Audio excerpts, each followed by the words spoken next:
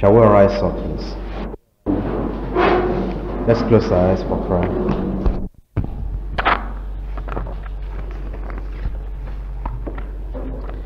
Our God and our Father, we bless your name for bringing us together for this special church growth seminar. We're asking that as we're here together, your hand will be mighty upon us in Jesus' name. Amen. We have come here to be able to have an insight into the great work you've committed into our hands. And we pray that no matter how successful we have been in the various fields of endeavor in your work, that you'll still open our eyes to what we have not known yet in Jesus' name. Amen. We rejoice to confess before you that we're happy to be called of you. And yet, Lord, we know that we need your power, your enabling, to be able to fulfill that call. And so we pray that as we're here this week, all that we need, you'll supply to every one of us in Jesus' name. Amen. Energize and empower us yourself. Amen. Give us all that we need. Amen. So that your work will be successful in our hands in Jesus' name. Amen. We pray that no stone will be left unturned. Amen. And everything that has been a hindrance to progress or success in our personal ministries and lives, you will expose, you will remove in Jesus' name. Amen. Speak to our hearts yourself. Amen. And we pray that in our personal devotions and personal study of the Word, during the time we'll be here, you will reveal deep things to us in Jesus' name. Amen. Give us the ability to do this work successfully. Amen. In Jesus' name we pray. Amen.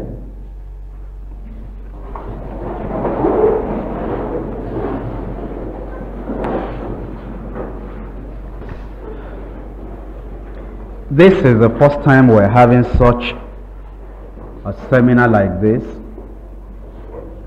since we started having our regular Sunday worship, having pastors, teachers and ministers in our various branches all over the nation and also in our foreign fields. The seminar we're having this week is different slightly to the workers' retreats we've been having. We're going to be slow in the things we pass across, and there are a lot of responses we'll be requiring from you. When the programs eventually come, you'll see that we're demanding a lot from all the participants. The program, the normal program is there. Then there are evaluation forms to be filled every day, because we want to be able to monitor how you are benefiting, how the whole day is being spent. Then also there are other forms for you to fill, and those forms we'll collect them at the end of the program, and we'll go through them as if we are going to mark examination papers. And then after that we'll pass some comments there, so as to be able to help you on individual personal basis depending on what you have filled in those forms. So when we return them to you, it will help you to be able to really have a grasp of the principles we're teaching this week. Tonight I'll talk to you on vessels of honor. In 2 Timothy chapter 2, verse 20 and verse 21. But in a great house there are not only vessels of gold and of silver, but also of wood and of earth, and some to honor and some to dishonor. Kings in those days were known to have great houses, and in those houses they had vessels. treasures, instruments that were very useful to them. And in such houses, there were some instruments of wood, some clay pots, some of gold, some of silver. Because of the different materials of which these vessels were made, they were put to different uses. And here Paul the Apostle was reminding Timothy in particular, and other Christian workers as well, that we should see ourselves in the kingdom or in the house of the great king. And it's a great kingdom, a great house. Then we see ourselves as instruments in God's hands. But then we understand that we as instruments or tools or vessels will be made of various materials: gold or silver or wood or clay. And then the apostle said that some of these materials were used for honorable purposes. Others, they are just there to be able to bear the refuse within the household. And obviously from the writing, the apostle was encouraging each one that will read to aspire to be vessels of honor. The question then is, what makes a man a vessel of honor and makes another man a vessel to dishonor? In our minds, we must correct the erroneous idea that God has decided what type of vessel I will be, so that we're laying the blame of our failure upon God. Or sometimes we feel that our success or failure depends on which area of the house we are. Again, that is wrong. No matter what part of the house we are as vessels or instruments, we can make the choice to be successful, to be vessels of honor. Or if we become vessels of dishonor, it's our choice. That's implied in the writing of the apostle. Which means then the choice is ours. And right at the beginning of this conference or seminar, I want you to begin to picture what type of vessel you want to be, what type of man you want to be in the work of the Lord. How much do you want to actually do for the Lord? What type of success do you want? What goals do you have in your life? How honorable will your vessel be at the end of the day, at the end of the service? We'll briefly go through the chapter and see what makes an individual a vessel of honor.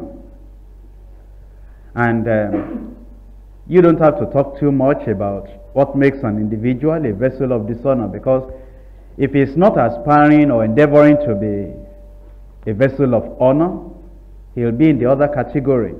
So what makes you and I to be vessels of honor? In verse 19, point 1 is that we must be sure of our relationships. 1, relationship with God. Nevertheless, the foundation of God standeth sure, having this seal: the Lord knoweth them that are his.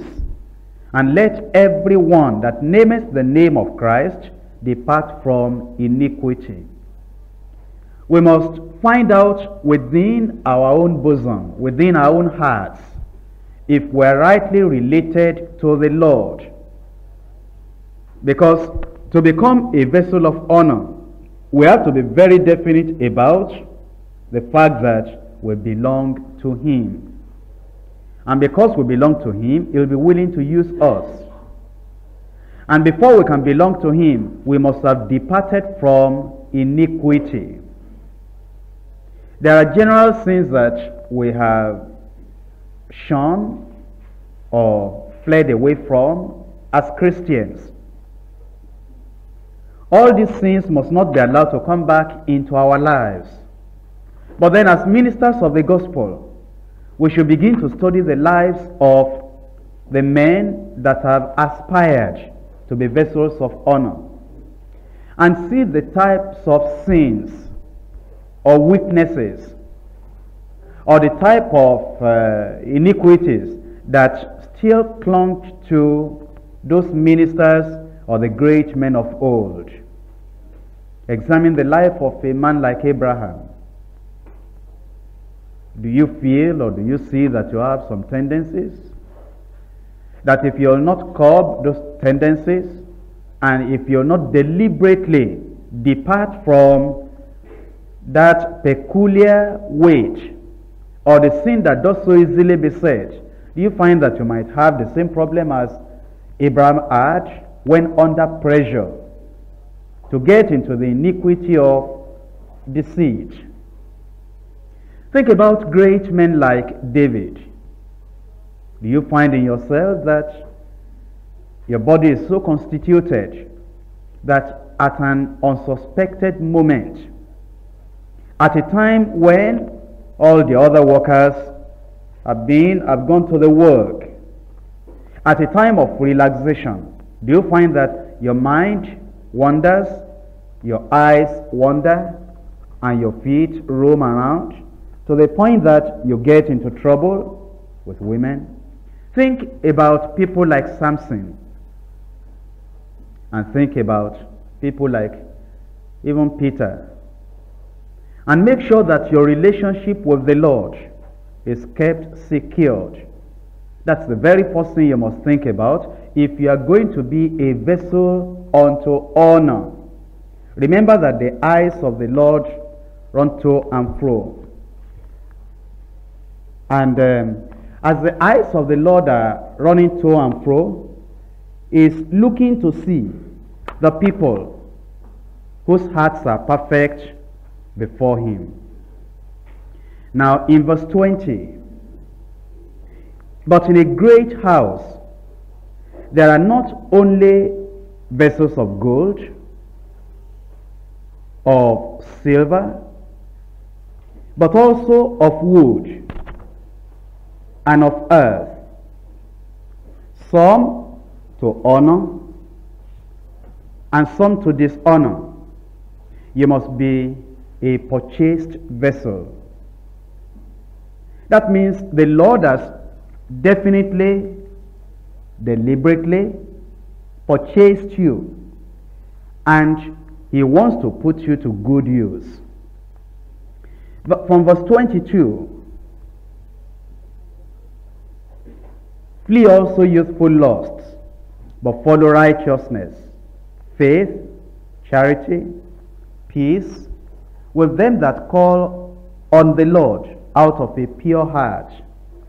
Number 3, then, we must be pure from youthful lusts or sins. Number 4, we read verses 23 to 26.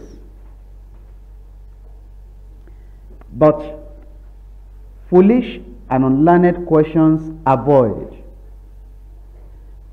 knowing that they do gender strives.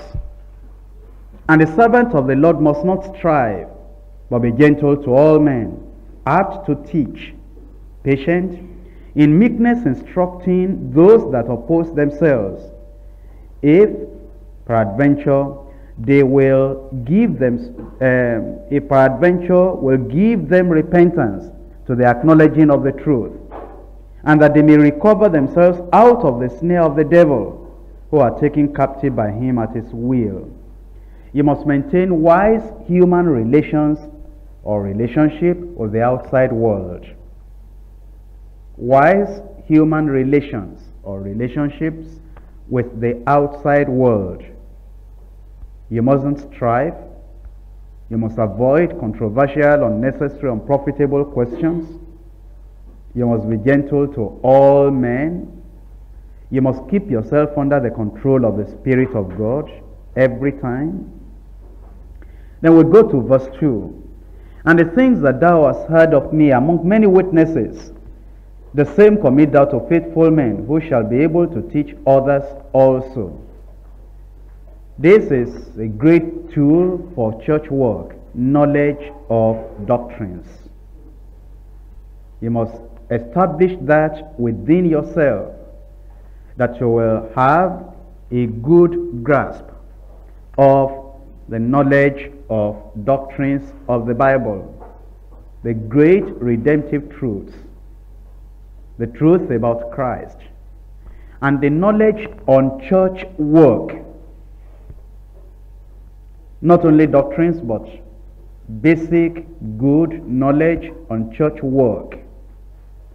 From verse 3, thou therefore endure hardness as a good soldier of Jesus Christ. No man that warreth entangleth himself with the affairs of this life, that he may please him who has chosen him to be a soldier. And if a man also strive for masteries, yet is he not crowned, except he strive lawfully. Number 6, you must be tactful. You must be bold as a soldier. You must be tough, a tough-minded individual. Not a person that is plagued with self-pity. You touch him in a little part of his life, he becomes so sensitive, easily cries, is not able to endure hardness as a good, disciplined soldier of Jesus Christ. From verse 6, the husbandman that laboureth must be first partaker of the fruits. Consider what I say, and the Lord give thee understanding in all things. Remember that Jesus Christ of the seed of David was raised from the dead according to my gospel. You must be a partaker of all that Calvary has purchased. Partaker of the fruits. Examine redemption thoroughly and see what we have as we are in Christ, as we are dead with him, buried with him, raised with him, seated together in heavenly places with him. What we have as a result of the blood of Jesus Christ, what we have as a result of his victory on Calvary. Be partaker of those fruits, all that Calvary purchased. These are things that make you and I vessels of honor. From verse 11, it is a faithful saying, for if we be dead with him, we shall also live with him. If we suffer, we shall also reign with him. If we deny him, he also will deny us. We must be dead to sin as Christians, but now as ministers, we must be dead to negative comments, criticism, and suffering. We mustn't allow anything on the outside to touch our spirit. Then verse 14, of these put them in remembrance, charging them before the Lord, that they strive not about what to no profit, but to the subverting of the hearers. Verse 16, but shun profane and vain babblings, for they will increase unto more ungodliness. Avoid open religious strife and unprofitable controversy. Verse 15, study to show thyself approved unto God, a workman that needeth not to be ashamed, rightly dividing the word of truth.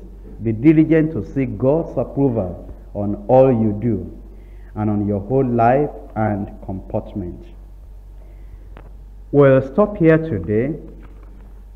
Think about these 10 points I've given you and examine whether you already have them in a small measure and you need to develop them, or you have not been thinking about them before and you want to really look up to the Lord so there will be a real relationship with the Lord. You are sure of your call to serve, you are purchased for service, you are pure from youthful sins or lusts, you maintain a wise human relationship with the outside world, You have knowledge of the doctrines and church work. You are bold, tactful, and tough.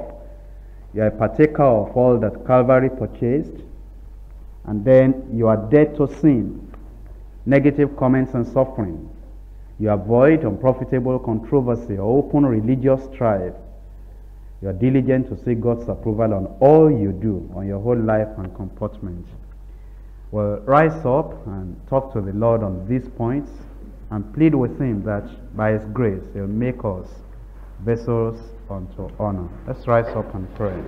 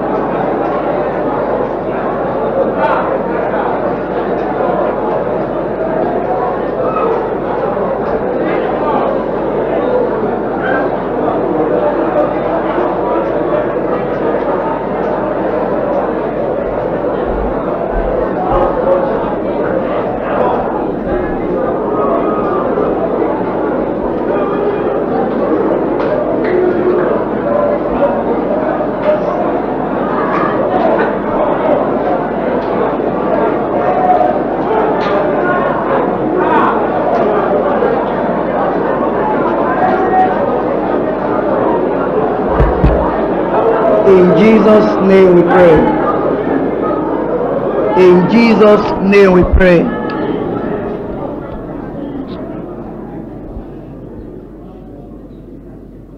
We have all heard the message today on being vessels of honor. And we have been told what type of worker do we want to be. Do we want to be successful or do we want to be failures? My brothers, my sisters, we ought to face the Lord this very moment and really lift up our voice to pray that the Lord will remove from us anything hindering and to make us vessels unto honor. We are told the choice is ours. Let's seek the face of the Lord.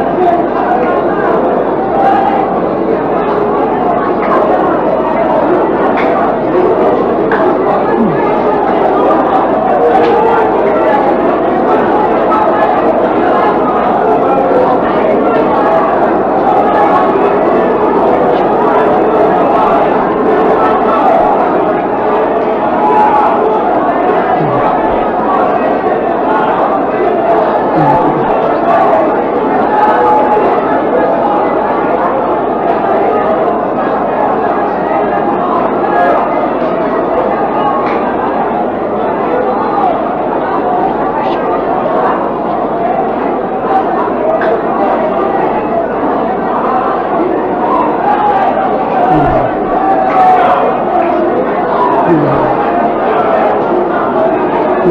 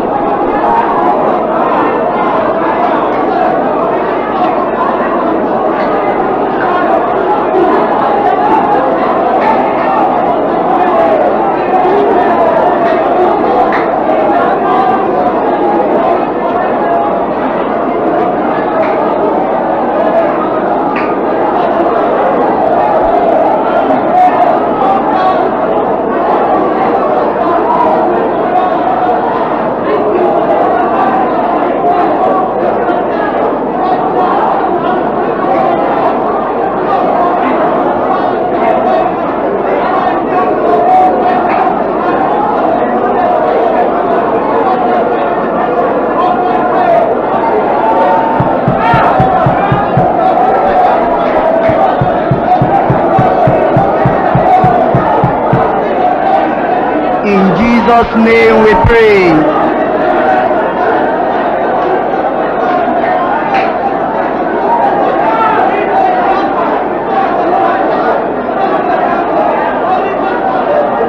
In Jesus' name we pray.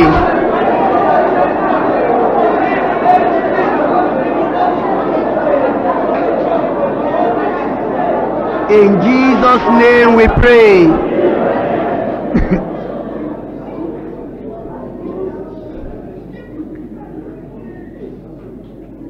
Our Father in heaven,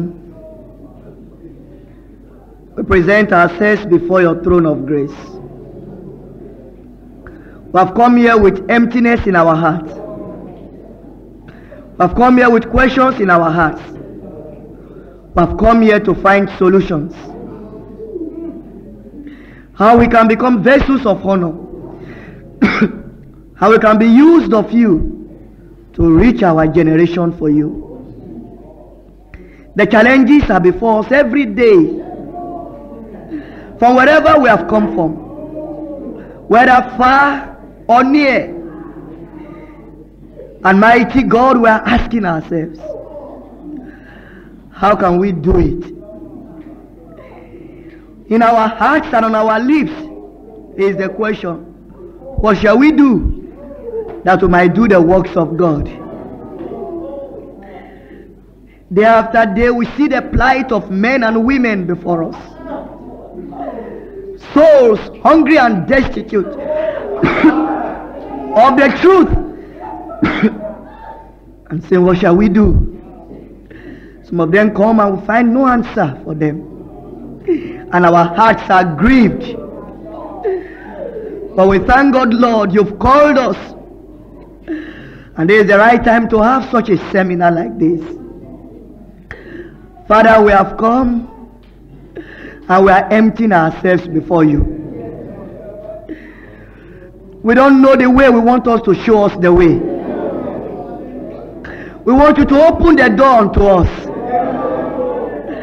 And whatsoever you will have to keep away from our lives, remove from us in Jesus' name. Father in heaven, from the depths of our hearts, we have come here for serious business. Whatsoever will hinder us, remove far away from us in Jesus' name. Let our attention, let our prayers, let our thoughts be focused on you. Mighty God, empty us. Empty us. By our choice, we want to be vessels of honor. So Father, wherever we are now, make us vessels of honor in Jesus' name. Father, by your Spirit, create in us. Create in us a thirsty heart, a hungry heart, and that we will not leave you until we would have touched you. And by the time we leave this place, like Elisha the prophet, we will say we have seen the king, we have seen him. And then we will go back to our river Jordan, and we will strike with a mantle and say, where is the God of Elijah? And when we speak, the people will say, the Spirit of the Lord has come upon them. Father, this is what we want. This is what we are looking for. And Father, we are sincerely and seriously praying for your servant and son you are going to use to speak to us. Feel him. Feel him. Feel him. And let your words pour forth to minister to us. As we go for tonight, let what we have heard lay the proper foundation in our hearts for all that we need to receive from you. Thank you, Father, for tonight. For in Jesus' name we pray. Amen. If I walk the pathway of duty, if I work till the close of the day, I shall see the great King in his beauty when I have gone the last mile of the way. If for Christ I proclaim the glad story, if I seek for his sheep gone astray, I am sure he will show me his glory when I have gone the last mile of the way. Here, the dearest ties we must sever are seen every day, but no sickness, no sign forever, when I've gone the last mile of the way. If here I've earnestly striven and I've tried all his will to obey, it will enhance all the rapture of heaven when I've gone the last mile of the way. When I've gone the last mile of the way, I will rest at the close of the day. And I know there are joys awaiting me when I've gone the last mile of the way.